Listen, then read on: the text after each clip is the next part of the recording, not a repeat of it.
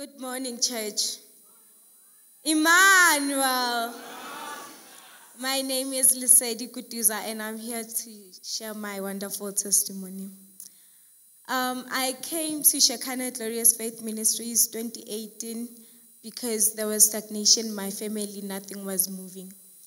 And then we continue serving in this church until today.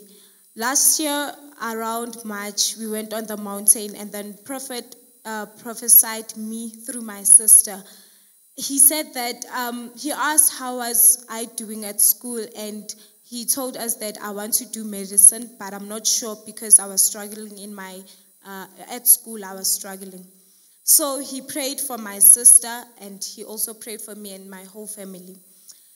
And then Prophet, before I wrote my final examination, Prophet gave us a direction as students that we must take off our shoes when we are writing. I did exactly that. I was anointing myself, praying with prayer points, meditating on the word day and night.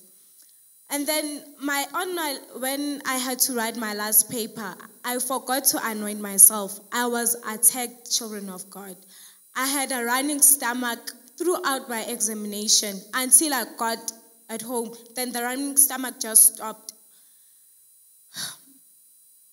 And then now I'm here to glorify God that I passed, I got a bachelor.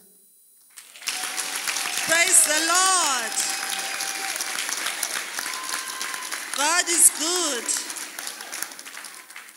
Hallelujah. You can see our sister is very emotional, people of God. And my sister, can you show us how you used the mediums of faith when you went to the exam room? Oh, I used the red anointing oil. I would anoint my forehead, at the back, my tongue, my eyes, my ears, and my feet. And now I got a bachelor. I'm going to do medicine, children of God. Praise the Lord.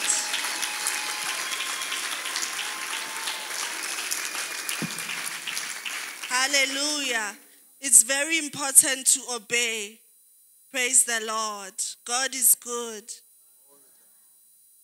And my sister, after what Prophet had said to your sister, what exactly did you do when your sister reported to you? What did you do in faith so that that word manifests in your life?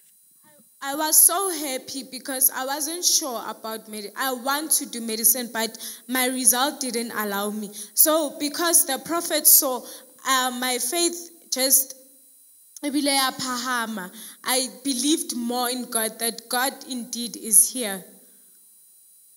Amen. My sister, please share with us a word of advice for the youth that are writing the exams. The only thing I just say is that trust in God and be patient with Him. Be still and know that He is God. Amen.